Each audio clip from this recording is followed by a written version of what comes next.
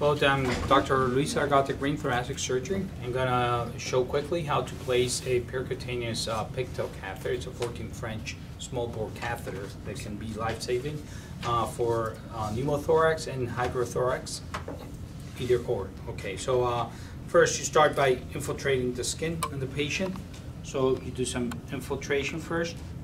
Okay, then what I like to do is, if you can see from inside, I feel the intercostal space. I go above the rib and I go in, infiltrating with the anesthetic and also suctioning, and I try to go in above the rib. If I don't find the space, then I go a little bit higher. If I don't find it there, go a little bit higher, and then you can see I get air. Now I know I'm in the pleural cavity. Now I disconnect my syringe, and now I can thread my guide wire. So I thread the guide wire in. You can see how it goes in. You don't have to push the needle way in, just the tip. Now I remove the syringe, the needle, have the guide wire in there. It's very important to do the dilator first. It's very important to dilate the fascia. If not, you're going to have trouble passing the softer catheter. So you have to do the dilator first to dilate the chest wall to create a little hole so that things will go in. You don't have to put all the dilator in, just the length or the width of your chest wall. See, you can see it go in there. You don't have to go all the way in. Now you take the guide wire so it doesn't come out. You're going to have a larger hole now. Now you had already prepared your pigtail catheter with a stylet inside. You had already turned the luer lock here. Now you can pass a pigtail catheter, so you thread it. You thread the guide wire through the center.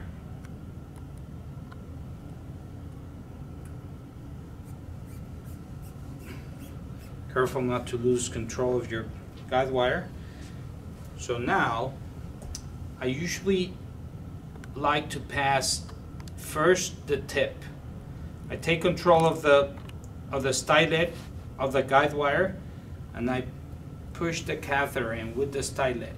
You can see it go into the cavity.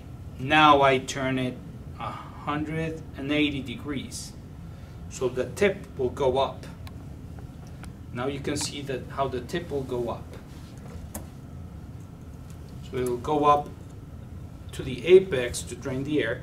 Now that I just have to pass the width of the chest wall. Now I undo the luer here, and I take the guide wire and the stylet and remove them, and you can see how everything comes out. And your pigtail catheter, the tip coils. Now you can push it in a little bit more. There's 3 markers here, so you know where you are. So you already measured with your stylet how far in you want it to be, so you can have as much of the catheter in or outside of the body. So if the patient, if you place a catheter right here, you're going to have, a small length of the catheter in there. And now you close your your 2-way valve here. You place this cap here, and now you connect it. So now this equipment here in the kit. So you connect the luer to the pigtail catheter, and then you can connect it to the pleural bag that is already pre-filled here. And now it's going to be working. So that's a way to place a 14 French pigtail catheter.